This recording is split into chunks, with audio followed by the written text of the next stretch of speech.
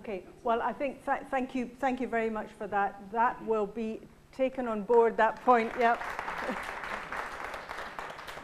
Final word on this from Henry, because we must move on to acute care in hospitals next. But take that on board, and I mean that point, just that point, the excellence has been there, and then it's lost, and that, you know. Yeah, and this can tie into acute care in terms of the discussion, because I think that we took a long time over the past few years to try and develop a framework that would help us understand what the training requirements would be for people. It's called Promoting Excellence, and the Promoting Excellence framework is in my view, it's a human rights driven approach to how we support people with dementia, and there's different skill levels in that. Now, I'm quite confident once we get that rolling out, people will be skilled up to the right level, but what that will mean is the support worker won't be able to do everything that we would hope, perhaps, but they'll operate at a skill level. That support worker needs to be working with other people who've got the right skills, and that's the difficulty. Just now, sometimes the way we run our health and social care system is it's almost like, you know, if you had a hospital ward, the doctor's not talking to the nurses or talking to the families. So the support workers are out there doing their own thing, and they're not getting any help and guidance from psychologists and from psychiatrists. And you know, if we can bring these people closer together, which is what this model is about, you know, the psychiatrists and people like Peter can say, well, actually, you know, what I'm seeing here is real cognitive decline and issues there, and can advise and support. And then if the coordinators can start to shape the system and the support around that individual's needs, then we'll get somewhere. We spend an awful lot of money, a couple of £1 billion, in a not very good system. If we got that a bit better, you know, and we can, you know, I think that we'd start to see huge improvements. Okay, thanks, Henry. Let's move on to. We've had a load of questions via Facebook on acute care in hospital, and they all chime with my experience as well. I mean, people staggered by the lack of understanding on the wards and knowledge of how to provide quality support and care. People made to feel like troublemakers when they raise concerns. Patients, you know, going in with one problem and coming out with all sorts of worse problems, and somebody saying this wouldn't be tolerated with any other sort of illness, that you went into hospital with one thing and came out with 3 others. So let me just start, Peter Connolly, with you. Where does the responsibility, you know, you're a clinician, for the appalling treatment that there often is of people with dementia in hospitals, where's the responsibility lie? Yeah, well, I mean, the responsibility very clearly lies with the system that is delivering the care. So if you The system's made out of people. The system is made out of people who are doing what other people feel is the thing to do, and they themselves work within a framework, an environment where you get an idea of what is acceptable and what is not acceptable. And if standards are good, then the whole system works well. If standards are poor, then the whole system works poorly. There are plenty of reports from acute and from psychiatric services where people have, despite working in a big organisation, felt intensely isolated. And the more isolated you become, then the poorer the care becomes. Wards, scandals in some of the long-stay units in England, for instance, came from the fact that these folk were, the staff there were neglected for year after year, with no training input, with no real supervision, with no chance for them to examine their own practices through audit, to implement audit standards, to change anything. Often the systems, the framework to make these changes has been there, but tends to get modified. The issues that were made about cost cutting are very relevant in this, that people perceive that good care is somehow more expensive than bad care. And to a certain extent, you know, that's true. Certainly if you're going to train staff to a level of expertise and have sufficient peer support for your staff, that is not going to necessarily be the cheapest option.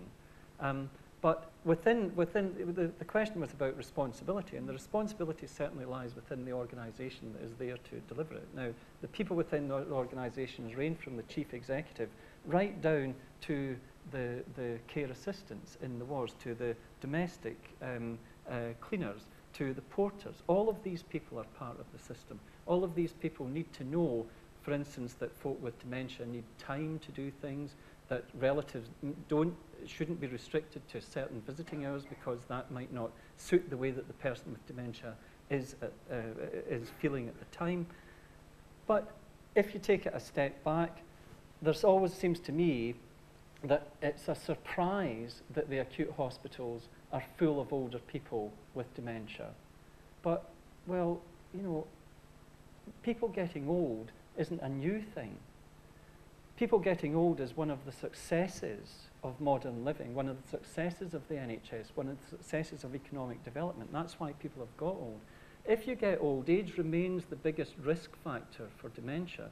So it's not surprising that a whole host of people who have got old develop dementia. They are as prone, more prone actually, to comorbidities than people who are intellectually intact in old age. So they are more likely to go into hospital. Agitation is one of the biggest risk factors that we know of that is a risk for being admitted into an acute hospital. So if you take a situation, for instance, where I'm a very agitated person and Henry is a very calm person, and I get a chest infection, I become more agitated. Nobody can look after me, and I get moved into hospital. Henry gets calmer, stays at home, is looked after well at home. And what do people in the acute hospitals complain about? Well, they complain about all these agitated people coming in. But of course, they're being pre-selected out because we're not identifying the agitation in the community and dealing proactively with agitation in the community. So it's not simply a focus on one ward that might be delivering poor care in one part of the organisation. One has to look across the whole spectrum of care if you're going to try and find an answer to this. But whose responsibility is it ultimately then? I mean, are we talking government, or are we talking about chief executives of trusts and managers of hospitals? Whose responsibility is it to acknowledge all that, to know it? You'd have thought it was blindingly obvious, and then to you know, make the service available in their acute care wards one that actually tallies with that. Yes. Sally, I think the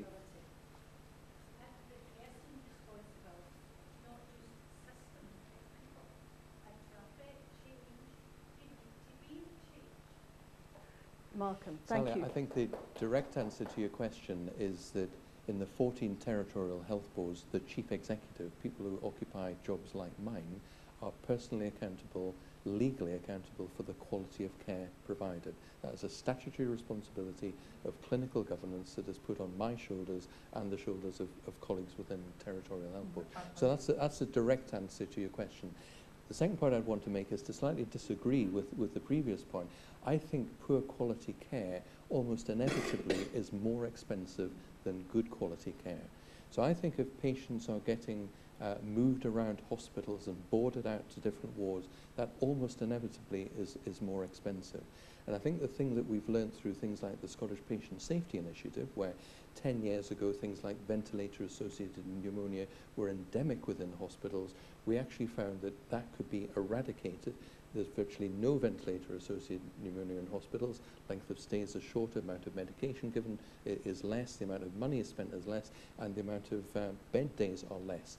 And then we found all the way through the Patient Safety Initiative that good quality care is actually less expensive and improves better outcomes. So then you've identified the responsibility then, and you've identified that you know, the economics of it would suggest that the care should be better. So why is it not happening? Well, I think it is beginning to happen, and one of the things that we have done with Alzheimer's Scotland and with the Social Services Council over the last 4 years, we've graduated 420 dementia champions in acute settings in hospitals up and down the country. And these are individuals who will work with the Alzheimer's nurses that have been supported by Alzheimer's Scotland in acute general hospitals around the country to champion But it's still a drop in the ocean, Malcolm, it is. Sorry? It's a drop in the ocean. It's a move, it is a move forward, and if you add to that all of the educational infrastructure that we are putting in place to support and sustain frontline staff in acute settings, so, you know, all of the digital education that we've got, all of the knowledge network that we've got, you know, there's a whole infrastructure of practice education facilitators and so forth, right the way throughout the professional groups.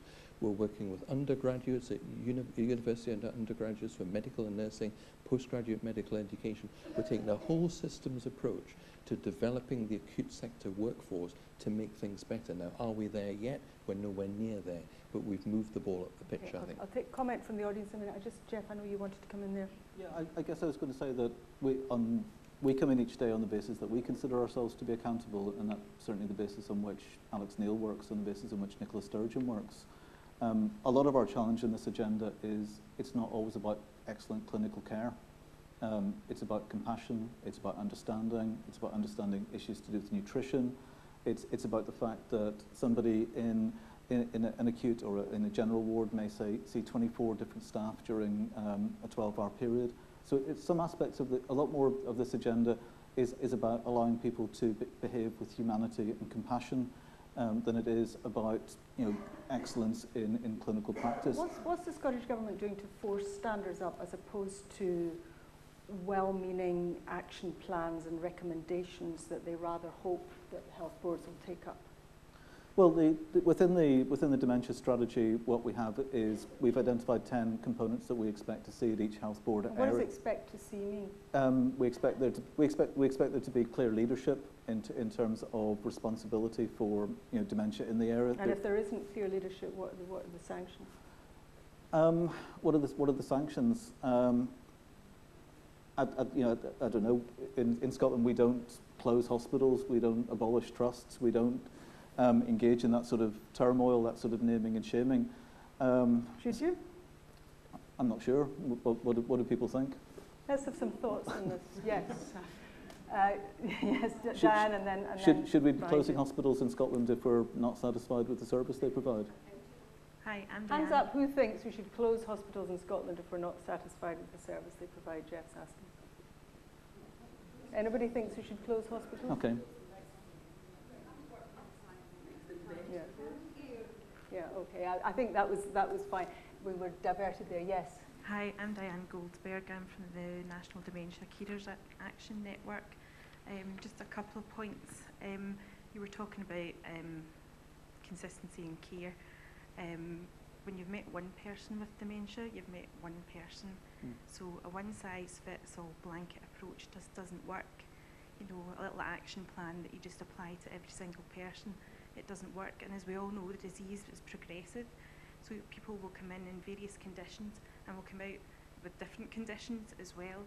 It's about making sure that regardless of what stage they're at, that the consistency in the care that they get continues from being at home to being in hospital to come back home again. My second point is really around, you were talking, Peter, about older people in hospital. This isn't a disease that just affects older people. My mum was diagnosed at 54 and in hospital at 56 with no support whatsoever because she didn't tick the right box. She didn't tick the box at home to have the right care. She didn't tick the box in hospital. Therefore, we couldn't get her out of hospital because we had fights with different pots of money because no package of care suited someone under 65. I hope it's a lot better now. My mum's a little bit older now, but the fight just seems to go on. But don't forget the younger people under 65 as well, because they still matter too. Thanks very much, Jan. Could you pass the...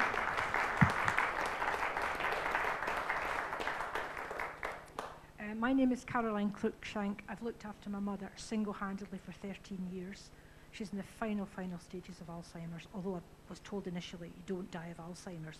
But my mother is actually healthier than I am, although she's virtually a vegetable.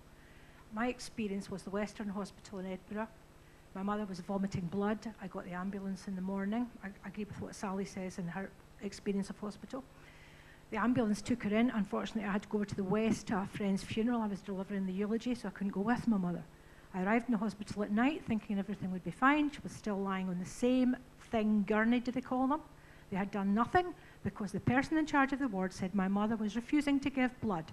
And the only way they could take blood without abusing her was to get her sectioned. I created, putting it mildly, I demanded to see the consultant. He was too busy to see me, but believe you me, he arrived.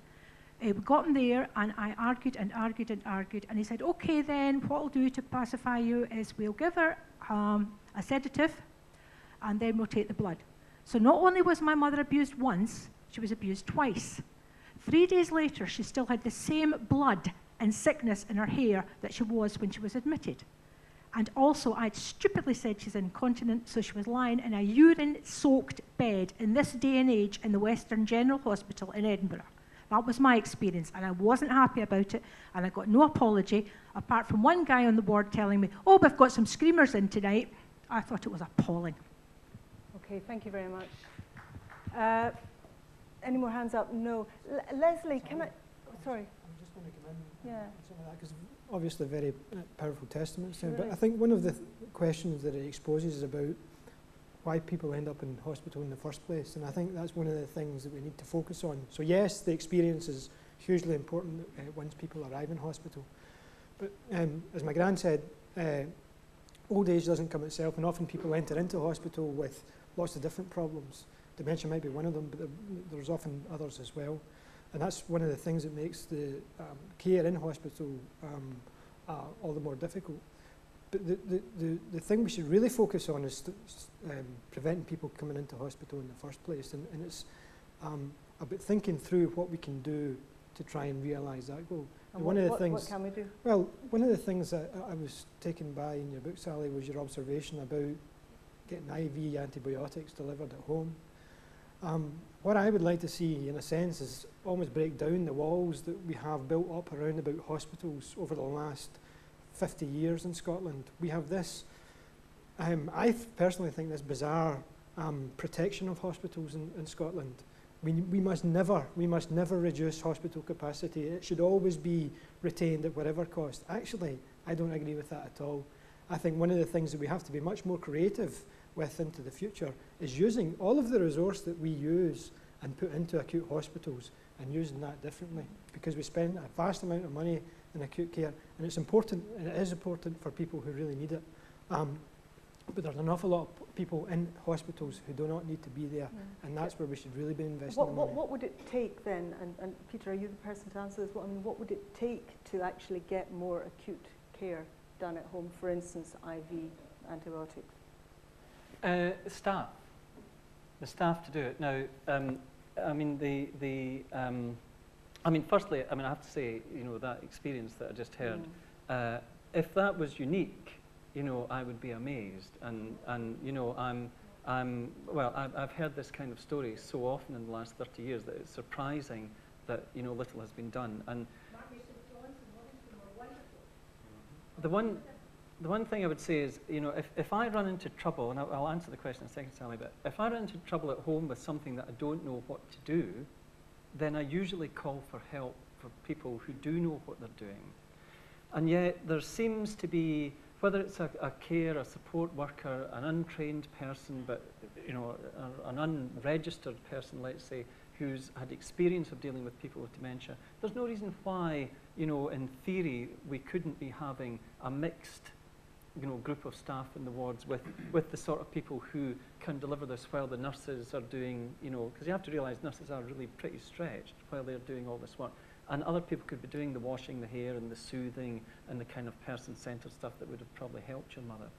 But we have, as an example, and we say, don't want to close beds. When I started in Perth, we had 180 beds. Now we've got 24. Not one of these has been closed by a consultant psychiatrist, by the way, I have to say, in answer to the earlier point. But laterally, we closed 12 beds and we moved the staff into the community. Now, we halved, we didn't halve, we reduced the admissions to hospital by 80% by doing that, simply because we were able to extend the hours in which we were able to go into people's homes. We were able to do a lot more with the person with dementia. We were able to do a lot more in the way of dealing with the problems of the carer and the family. We had more time to spend with people because we had the skilled staff available to do that. We've also looked at, if we shut down, and when we shut down these 12 beds, at the same point, 85 care home beds opened. So one has to say, well, just who is doing the protectionism here? Which sector should we be looking at? We reduced the level of admission of people from our geographical area into care homes. It's now 20% less than any of the 3 other areas in Perthshire. If we were able to translate that into money, that's about £4 million a year that could be could be created if every area in Perthshire had the same level of admissions to care homes as we have in our area, where we have the trained staff in the community. Now, for £4 million, I could do everything I've ever wanted to do in improving services, but I can't, because it's impossible to overcome this system where you have this care slope where people start at home, they end up maybe in sheltered accommodation, then in residential accommodation, then more nursing accommodation, and it's really difficult to get back up. Right, so the only way to do it is to prevent the people going in the first place, and the best way we've found to do that is to have the trained staff available in the community. So how do we overcome the system here? So, can I make a couple of points just about acute care? Because I think it's really crucial, and the story that you've told, we've heard so many times. And in fact, I think that 1994, I was talking to a couple of our members, there was an Alzheimer's Disease International Conference here, and one of the platform plenary talks was about acute care. It's taken a long time for us to really understand this problem. I mean, the government made dementia a priority only in 2007. The first national dementia strategy was 2010. So Peter says that we should know this stuff. Now, the truth is that I don't think we did. And when we talk to chief executives about the size and scale of the number of people going through acute care with dementia and explain their negative experiences and indeed the economic cost of that, that's a recent surprise to people. So I actually think we're only now at a point where we've got people's attention, and we're only now, and it's terrible that we have to say that, but we can't be anything other than honest with people about that. So now that you've got attention, Henry, Yeah, sorry, well, because we're going to have to move on rather okay. swiftly. Could you Well, basically, it's a really important point for me, because I think that there are very few people set out to do a bad job. Very few people set out to do a bad job in the day. But when you're not equipped and you've got a busy acute ward and you've got 5 or 6 staff, none of them trained in dementia, trying to deal with a third of the people in that environment who have dementia, you're going to fail. The job of the dementia champions is not a 2-hour training, it's a 5-day training programme to upskill staff in the front line, and the changes they've brought about are phenomenal. The job of the Alzheimer's Scotland nurse consultants is systemic change at a high level. But what about Ron's point that we should be doing more of it at home? Well, I think that's different debate from acute care. If we need to improve acute care at the same time as getting stop people getting to hospital. Now, I know. So many issues here, isn't there? Yeah. Quick point though is, practically, in terms of people ending up in hospital, is trying to make sure that GPs have access to all the options when they're making that decision. At the moment, the GP can pick up the phone and get admission to hospital. That's what they can do, so that's what they do. They cannot pick up the phone and get an intensive home care package. They cannot pick up the phone and get an admission, a 72-hour admission to a care home. So the danger is that the traffic keeps going towards acute and then back out, as opposed to how do we hold situations in the community and look at the best options and bring the services to the person rather than the person going into the hospital. So I think there is a bit about, there are some practical things that we can do that could actually lead to better decisions being made at that point of crisis or difficulty, and not to have the default admission to hospital. Yeah. That is your problem. I'm a food soldier. I looked after my husband. I'm a member of NGCAN, National Dementia Care Action Network. And I think there's fantastic work being done that no one in this room would dispute that. Scottish Government, Alzheimer's, all important. What they're ignoring is the fact that the problem is at ground level. Because irrespective of you having the best of resources out there, the best of training, the best of education, you need to implement it. And you've got all these social work departments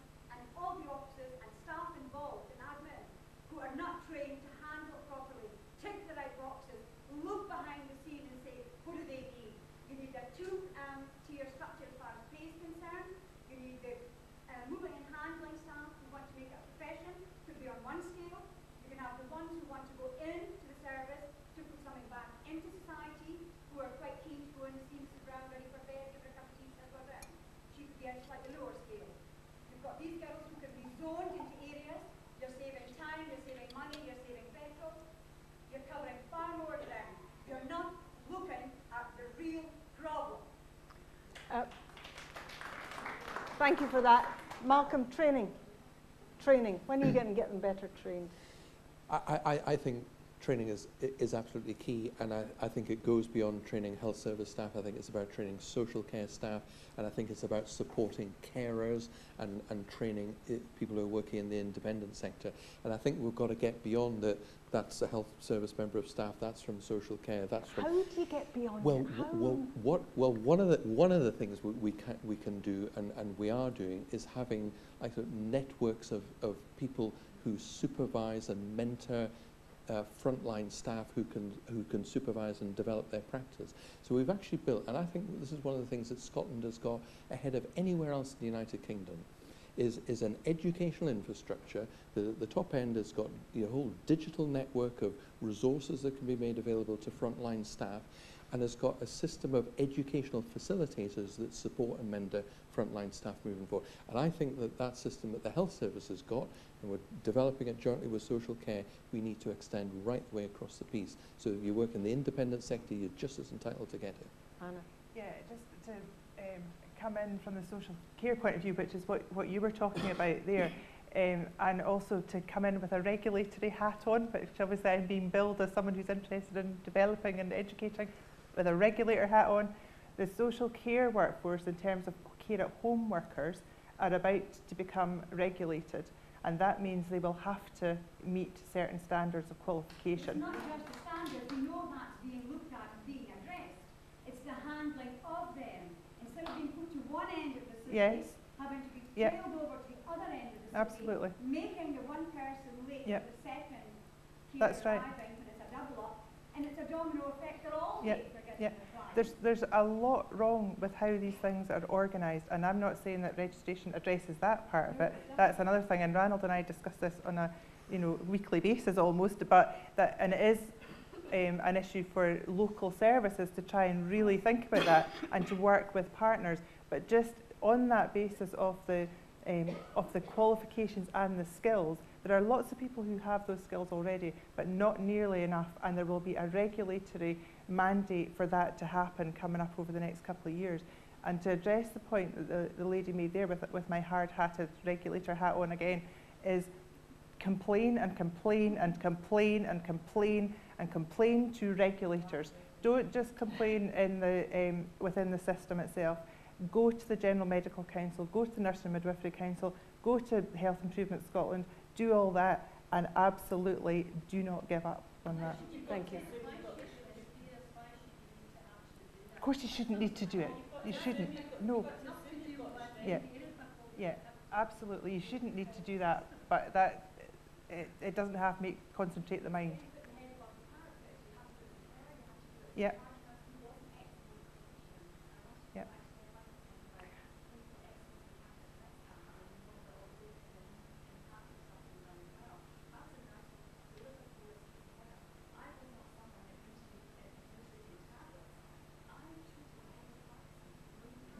Well, listen, thank you. I'm really sorry to interrupt you. We could allow this particular bit to go on for the rest of the session, but we wouldn't be able to cover anything else. So I think I'm going to be a little bit ruthless and move us on now to residential care.